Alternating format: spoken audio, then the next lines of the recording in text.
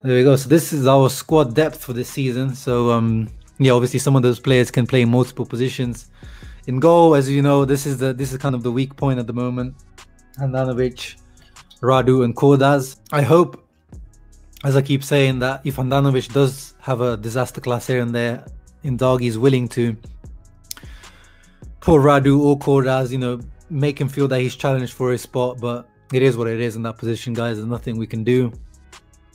Right centre back, Skriniar, of course, is the given starter. Then Lord, D'Ambrosio, and of course Darmian can also play in there if needed. We saw last season he can play left centre back as well. To be fair, I think that's the actual position he played in. I think it was against Sassuolo last season, if I remember correctly. He played in the left centre back of the three, Darmian, and he did quite well.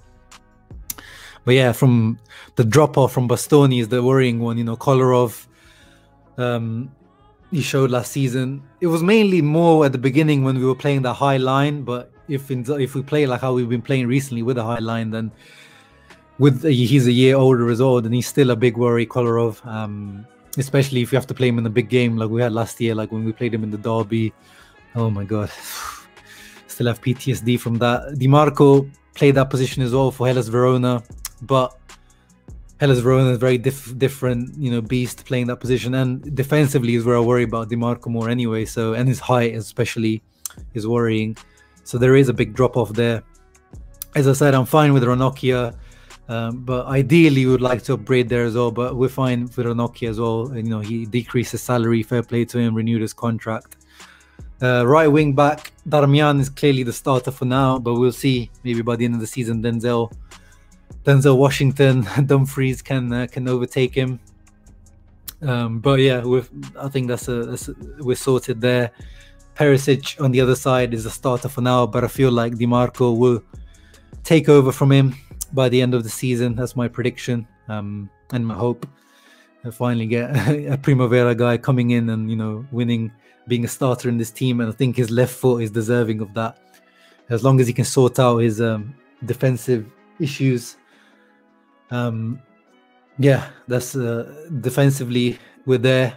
We can improve there, but I'm fine with that. Midfield, Brozovic, that's another area of concern a little bit, because we've seen when Brozovic can have these off games like he had against Hellas Verona, there's not really a true vice Brozovic. There's many players that can play the vice Brozovic, as in some players can fit in there. You know, Sensi for the national team, he's played in that position a couple of times, and he used to play that for Sassuolo as well before we signed him. But Conte never played him there. But maybe Inzaghi could potentially see him there. He's definitely got the technical ability, but defensively and covering ground and tackling wise, it could be a worry. Sensi in that position, we saw against Hellas Verona, Barella kind of dropped into that position after Brozovic was taken off and Vidal came off. So Barella can definitely play that position, but you would much rather keep Barella higher up the pitch in his proper box-to-box position in the mezzala role. Agume is gone, so the other kind of natural vice Brozovic isn't there anymore.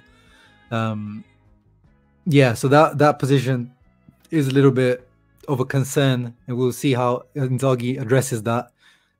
But usually Brozovic is pretty reliable. He hardly ever gets injured. The only worries is like when he gets suspended or whatever. And he's usually pretty consistent.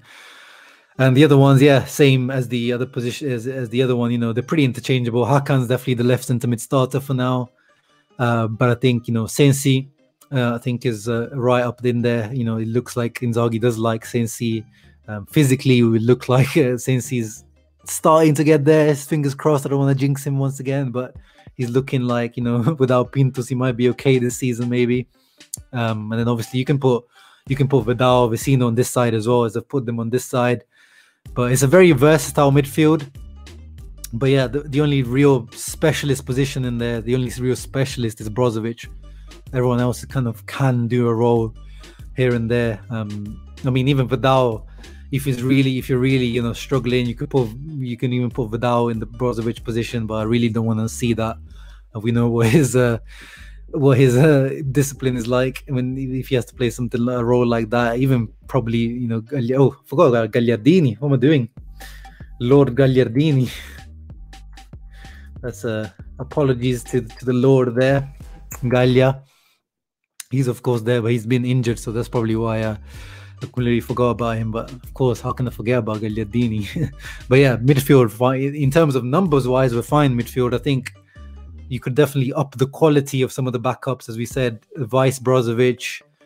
I mean, you could even, we've talked about this, you could probably even improve on Brozovic really at some point now, but it's just hard, especially with the money and the lack of money, and the Hakan position as well. I was hoping, Hakan's a great signing on a free, similar characteristics to Eriksson, technical midfielder, set piece taker, can add goals and assists. But I was hoping for, the Rodrigo de Paul type of mode, a ball carrying midfielder, a dribbling midfielder, someone that can take you out of tricky situations, like when the Hellas Verona are marking you man for man, a guy who can take the ball and run with it rather than just passing it around and gets intercepted. Someone that adds a different dimension to the game. But fine with Hakan, trying to play that Luis Alberto role. I think you'll be fine. And then obviously up front, this is where I think we've qualitatively we'll have to see by the end of the season. We'll have a look how many goals the strikers have scored, but numbers wise, we've actually improved. Last season we only had we had Lukaku and Lautaro. Those were the starters pretty much 90% of the time, and then the only real alternative was Alexis Sanchez, and he was pretty unreliable because he got injured here and there, and then he was mainly the Lautaro substitute really, or sometimes here and there Lautaro and Alexis would play together. Pinamonti was not seen at all hardly even used by Conte. Here and there Perisic even played up there, which was not great, to be honest.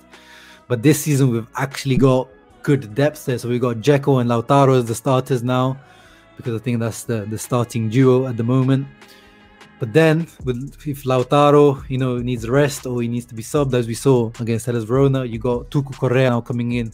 I think his position is definitely as the second striker, and of course Alexis Sanchez when he comes back from injury. So we've got already two alternatives to one spot there.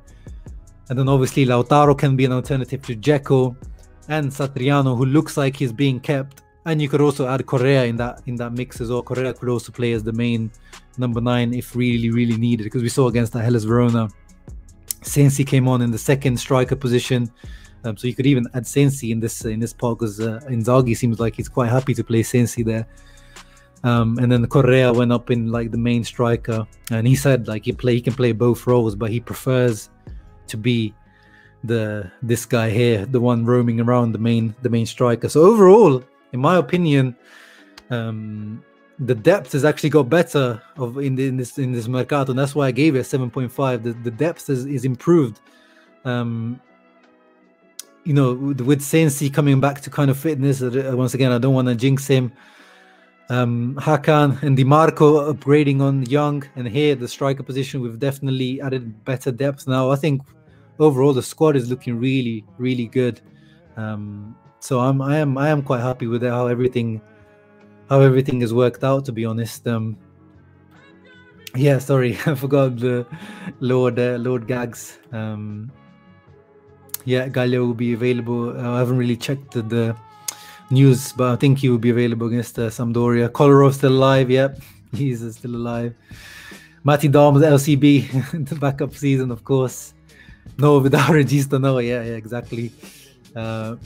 Vicino played Bro's role under Spalletti. Yeah, but Vicino receiving the ball with the back to the play, facing the defenders.